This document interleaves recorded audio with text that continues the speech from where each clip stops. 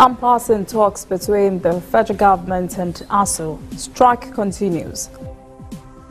Millions of dollars worth of donated rice for IDPs found locked up in a private warehouse in Lagos. House of Representatives panel furious. In international news, missing persons in California wildfires now exceed 600. And in sports, Nigeria's Super Eagles in South Africa for fierce battle with Banyana in the do-or-die Africa Cup of Nations qualifier.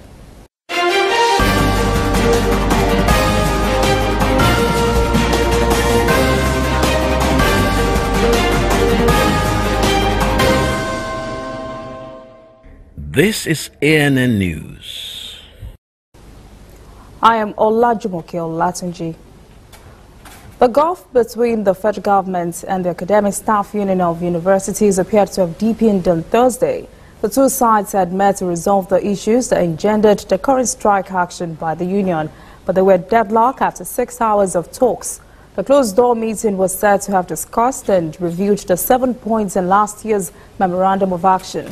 Labour Minister Chris Ngige, who led the government's negotiating team, told journalists before the meeting started that the federal government would like us to think about the students first because they are the ones losing in this deal. Some issues on the table include earned academic allowances, staff schools, pension matters, salary shortfalls, treasury single account exemptions, and state universities. The two parties have agreed to meet again next week.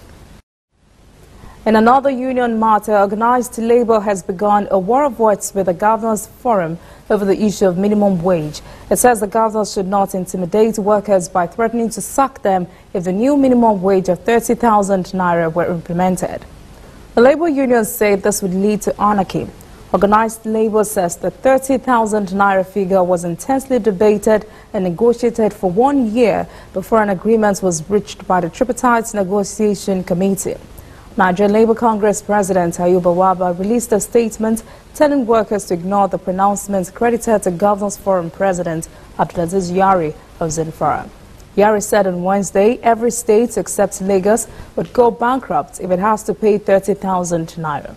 He said states are finding it difficult to pay even the current minimum wage of 18,000 naira. Organized labour says the agreement was among the Nigerian government, labour unions and employers. It says the Nigerian Constitution recognizes individual states in the collective bargaining process, not Nigeria Governors Forum. The union warns President Muhammadu Buhari that actions being taken by the Governors Forum would present him as an anti-worker president. The House of Representatives Committee probing fraud in the National Emergency Management Agency NEMA says it has discovered another set of rice hidden in a warehouse in Lagos. It was only a day prior to this discovery that the committee released pictures of more than 160,000 bags of rice that were locked up in a private warehouse. These are tons of rice donated by the Chinese government for distribution to internally displaced persons in the northeast. These bags of rice were said to have rotted in that warehouse in Lagos. The committee says it is intensifying efforts to figure out how the rice was diverted from the port to the warehouses. The committee issued a warning to the public to be vigilant so it would not buy rotten rice should the perpetrators manage to get the consignment into the marketplace. The British government has reassured the Nigerian government of its commitment to support the Nigerian army in its fight against Boko Haram and terrorism. While visiting the theatre commander of Operation Lafayette Dole, Major General Abadiko Williamson released a statement that the current collaboration between his country and Nigeria will continue. He also said his country would provide counter-improvised explosive devices, IEDs, training to Nigerian troops. Major General Diko praised the British liaison support team for their contributions to the fight against terrorism. He said the Nigerian military will remain professional in the discharge of its constitutional roles and in the conduct of counter-insurgency campaign in the northeast. There is a worrying report that there is an imminent food crisis in Nigeria. To avert it, some food safety experts say the country would have to deploy innovation and technology into its food industry to increase productivity and ensure sufficiency. The experts have listed a host of factors that contribute to the food shortage forecast. They include the country's rising population, huge technology gaps, lack of enabling environments for researchers, inadequate funding for research, high processing losses, and lack of sustainable policy confronting the food industry. They say these factors could negatively affect the lives of the people if the government does nothing to safeguard food security. This all came out during the 42nd conference and annual general meeting of the Nigerian Institute of Food Science and Technology recently held in Abeokuta, Ogun State capital. Nigeria's Independent National Electoral Commission says it would not fail the country in the conduct of next year's election. INEC Chairman Mahmood Yakubu made this promise while speaking at the 6th anniversary lecture and investiture into the Real News Hall of Fame in Lagos on Thursday. Yakubu says even though the commission knows conduct of the election would be a tough task, INEC is determined to conduct free, fair, and credible and democratic elections that would contribute to political stability that would lead to greater economic prosperity. To accomplish this, Yakubu says the Commission is diligently preparing and would ensure a transparent and inclusive electoral process. Nigeria is to benefit from a 9 billion naira fund being invested in youths across Africa over the next few years by American conglomerate International Business Machines Corporation, IBM. The country's Director for Empowerment for Nigerian Youth and also Director of Software Strategy, Deborah Majid, announced this at the 21st Century Women in Youth Innovation Technology at the United Nations in New York. Majid said Nigeria is one of the strategic countries for IBM in Africa.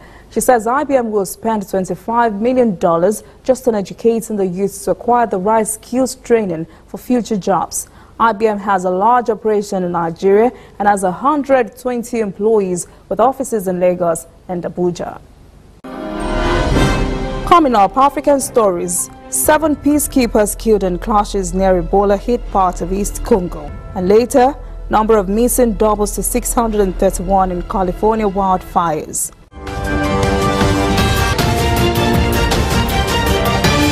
You are watching ANN. This used to be me.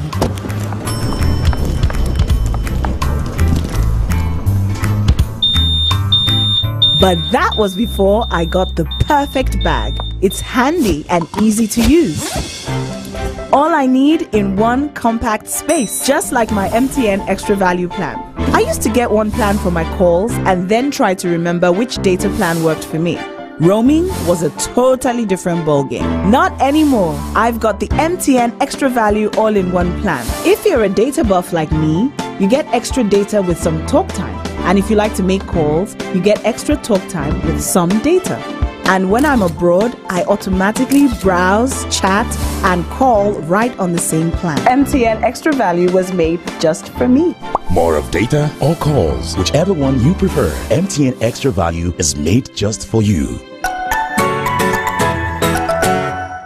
Whether in your house, at your office, on your phone or online, we are there. We have the facts behind the headlines. We cut to the chase with the news you really need. We cover every angle. We are the bigger, better news network. We are African News Network. ANN. Watch ANN News on MITV from a truly African spirit. Welcome back. This is ANN News. A quick roundup of African stories. An EU-funded report released this week says tens of thousands of people in Africa die each year because of fake and counterfeit medication. Manufacturers of the fake drugs are said to prey on poorer countries more than their richer counterparts, with up to 30 times greater penetration of fakes in the supply chain. It's added that the drugs are mainly made in China, but also in India, Pakistan, and the United Kingdom. The report says almost half the fake and low-quality medicines reported to the World Health Organization, WHO, between 2013 and last year were found to be in sub-Saharan Africa. The report was also backed by Interpol and the Institute for Security Studies. Substandard of fake anti-malaria caused the death of between 64,000 and 158,000 persons per year in sub-Saharan Africa. WHO says the counterfeit drug market is worth around $200 billion worldwide annually, making it the most lucrative trade of illegally copied goods, and its impact has been devastating. Nigeria said more than 80 children were killed in 2009 by a teething syrup tainted with a chemical normally used in engine coolant and blamed for causing kidney failure. At least 7 UN peacekeepers in the Democratic Republic of Congo are reported to have been killed in clashes with militias in an area that is at the center of West Ebola epidemic. A UN diplomatic source, Stephen Dujarric, said on Thursday soldiers from Malawi and one from Tanzania, who are part of the UN peacekeeping operation in the DR Congo, were killed in Benin Territory, North Kivu. The death marked the biggest loss by the large UN force in the country since the rebels killed 15 troops nearly a year ago. UN spokesman said Secretary General Antonio Guterres has called on all armed groups to stop their destabilizing activities which continue to add to the suffering of the population and complicates the response to the ongoing Ebola outbreak. Gabon has amended the constitution to allow the vice president or prime minister to run cabinet meetings if the president is temporarily unavailable, in a move to avert a political crisis brought about by the ill health of President Ali Bongo, who remains in hospital in Saudi Arabia after suffering what is rumored to be a stroke last month. The 59-year-old president has not been seen in public since, and the state of his health is unknown. Some are even now questioning whether he was still alive. The decision by the Constitutional Court, which the opposition says is illegal, is the first move to fill the vacuum. At least 42 persons are feared killed in a bus fire in southern Zimbabwe. State broadcaster ZEC reports that the bus was traveling from Bulawayo City to Baysbridge when a suspected gas cylinder thought to belong to a passenger leaked and caught fire around midnight in Gwadon City. More than 20 persons were injured and taken to the hospital, and last week 50 persons were killed when 2 buses collided. Cashew traders have said Tanzania's plan to buy the country's entire cashew nut crop this year could lead to a global shortage, with processors in Vietnam and India likely to be hit first. President John Magufuli has ordered a 94% increase to cashew nut prices to protect farmers from low prices and told his government to acquire the estimated 220,000 tons of the crop after private buyers refused to buy at the highest price. Owner of India-based commodity trading company Bridge Choshan Gupta said if the nuts are not sold to buyers in Vietnam waiting for them, there is going to be a shortage. He says no other country harvests during the same period as Tanzania.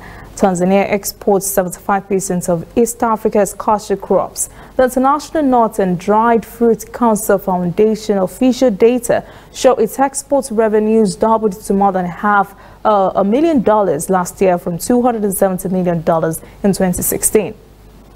The U.S. has announced it is reducing its forces in Africa by about 10% over the next few years. More than 7,000 military forces currently serve in the U.S. Africa Command. A Pentagon statement said in West Africa, where many jihadist groups are active, the emphasis would shift from tactical assistance to advising, assisting, liaising, and sharing intelligence. A U.S. official speaking on condition of anonymity said the reduction of troops would likely take place over 3 years and could include countries like Kenya, Cameroon, and Mali. U.S. media reports U.S. Defense Secretary James Mattis wants to focus resources saved in Africa for potential future conflicts with Russia and China. Morocco has inaugurated Africa's fastest train. The new first high-speed train will halve traveling time between the commercial and industrial hubs of Casablanca and Tangier to about 2 hours. Morocco's King Mohammed VI and French President Emmanuel Macron boarded the train for the inaugural trip from Tangier to the capital Rabat.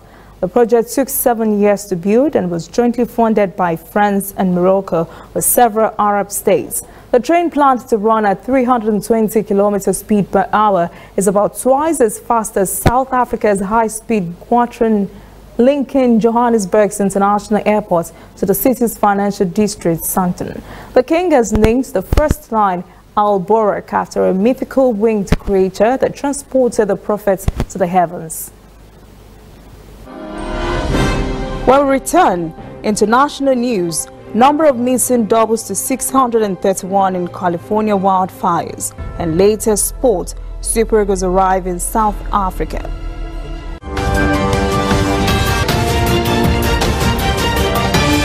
You are watching ANN.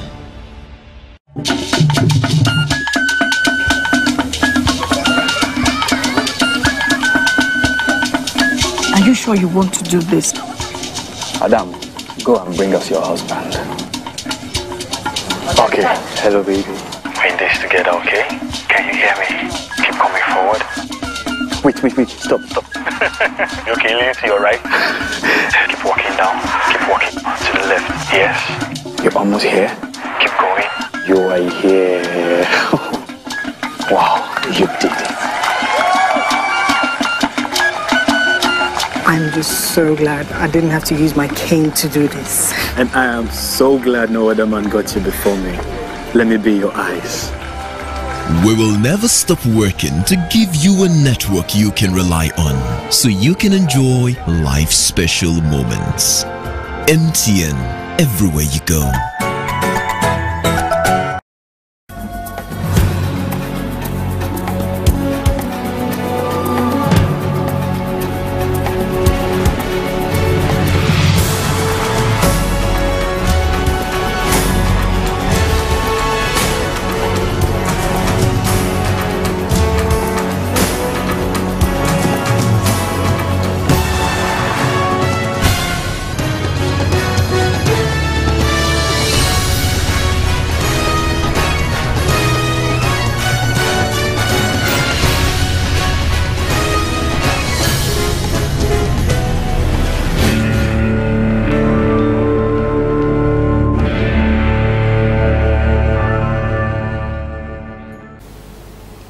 Welcome back. This is ANN News. On the international scene, California fire and local authorities say the number of people missing in Northern California's devastating wildfires has risen to more than 600. The death toll is also rising. 7 more bodies were found in the charred remains of some homes. The Camp Fire, the state's deadliest and most destructive, has killed at least 63 persons and destroyed nearly 12,000 buildings. 3 more people have also died in the fire. President Donald Trump says that we will travel to California on Saturday to survey the damage amidst some of those affected. At least 9,400 firefighters are currently battling wildfires across the state. The official list of missing persons from more than doubled from 300 to 631 on Thursday. Myanmar immigration authorities have arrested more than 100 suspected Rohingya on board a boat off Yangon, raising fears of a fresh wave of dangerous after a 2015 crackdown on people's smugglers. The boat carrying 106 persons was stopped some 30 kilometers south of Myanmar's largest city. United Nations agencies say more than 700 Rohingya fled a sweeping army crackdown in Myanmar's Rakhine state last year. UN investigators have accused the Myanmar army of genocidal intent and ethnic cleansing. Myanmar has denied almost all of the allegations, saying security forces were battling terrorists. Florida election officials have ordered a hand recount of ballots in a closely fought U.S. Senate race between Democratic incumbent Bill Nelson and Republican challenger Governor Rick Scott. Nelson trailed Scott by about 12,600 votes of the more than 8 million ballots cast following an electronic recount. Under state law, the Florida Department of State must trigger a manual recount if an electronic recount of ballots finds a margin of victory of less than 0.25%. Vice President Mike Pence says the U.S. will not require North Korea to provide a full list of its nuclear and missile sites before President Donald Trump meets with Kim Jong-un for a second summit early next year. Washington and Pyongyang have been locked in a diplomatic standoff for weeks over which side will make concessions first.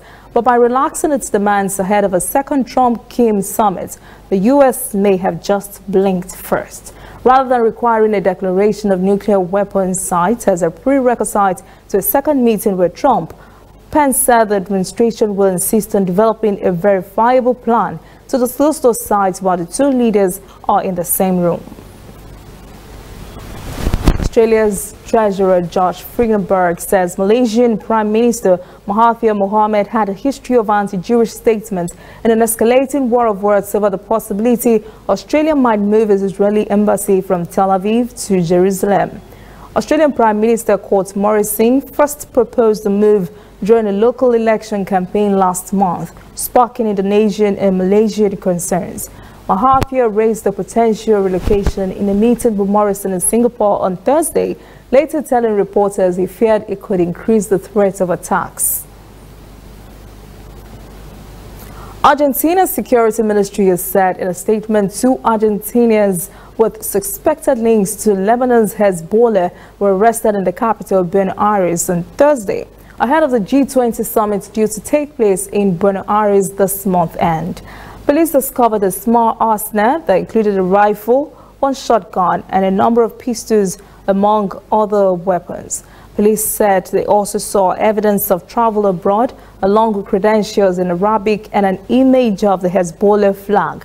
Police did not specify the nature of the travel or credentials and did not say whether the men had intention of attacking the G20 events.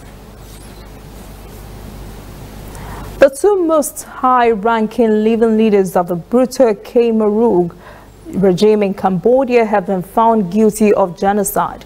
The 2 most senior leaders of the ultra-most group, still alive today, were convicted in a landmark ruling almost 40 years after the fall of a bloody regime that presided over the deaths of a quarter of the population. Their rule left some 2 million Cambodians dead from overwork, starvation, and mass executions. The event covered by the verdict spanned 4 years of the Pol Pot region and included extensive crimes against humanity after the group seized control of Cambodia from 1975 to 1979. Up next, sport. Super Eagles arrive in South Africa. Stay with us.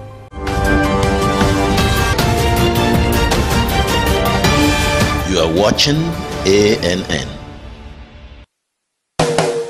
If you know fit go internet or follow for Twitter, you know fit snap photo send or get it photo send. Now because you dey use Palasa, your phone no dey answer. See me see wahala. My brother, go get smartphone, yeah. Drop that Palasa phone. Phone wey no go for your hand, yeah.